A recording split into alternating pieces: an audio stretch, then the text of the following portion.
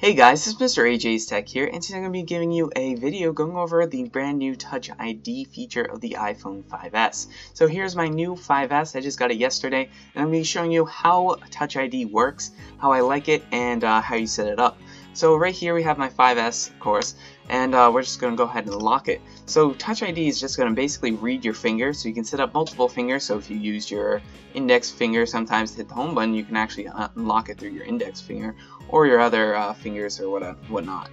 So basically you can slide over and you can type in your passcode, or you can just go ahead and just hold your finger there.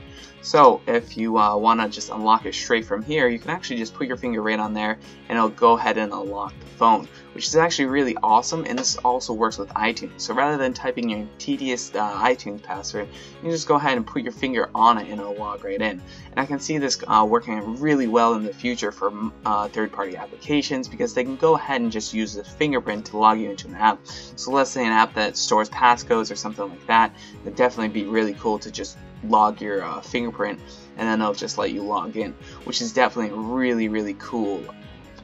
As for the settings for this, you can go ahead into this passcode or fingerprint. This is just basically the old passcode lock settings, and in here you can change your passcode. Of course, you can require it. I do it immediately now because I can go ahead and just unlock my phone really easily. On my old iPhone 5, I used to always be typing in my password, so I can set it up so that it locks right away so that I can just go right into my phone, and it's very easy. So going down, you just basically got the normal stuff, but then we have this fingerprint right here. So you can see right here it says iTunes and App Store and passcode unlock. And I already have finger 1, finger 2, finger 3, so I have both thumbs and my index finger. So we're just going to go ahead and add another finger. We're going to go ahead and do my middle finger. So basically to do this, you just lift your finger on and off a million times until it figures it out. So you're supposed to just kind of move it a little bit, and then this way it'll just read your finger and get it set up. So we're just going to keep going through there, and then it wants me to move a little bit. So we're just going to keep going.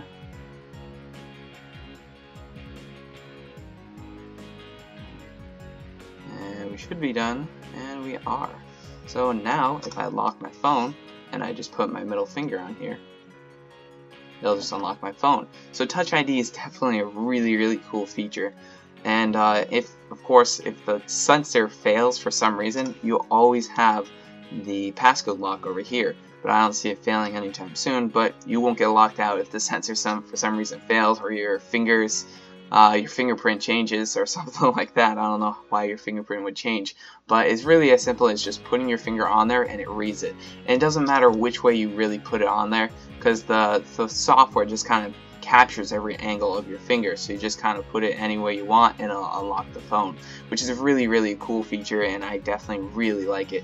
And when I'm purchasing from iTunes, I know that sometimes it doesn't require the password, but other times it does. It's really nice to just be able to just press on the home button and it just reads my finger and no password typing.